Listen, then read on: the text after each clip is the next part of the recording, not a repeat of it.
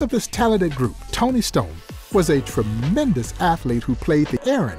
He had left the Clowns the previous year to sign with the Boston Braves, and it was Tony Stone who stepped in to fill his shoes. Now to wear a skirt or shorts while playing, but Stone refused. Season with the Clowns, it became a sensation. In addition to catching for an all-female, all-black baseball team called the Honey Drippers. And on opening day in 1954, Morgan showed off by ranging far to the right to start a hot Barons.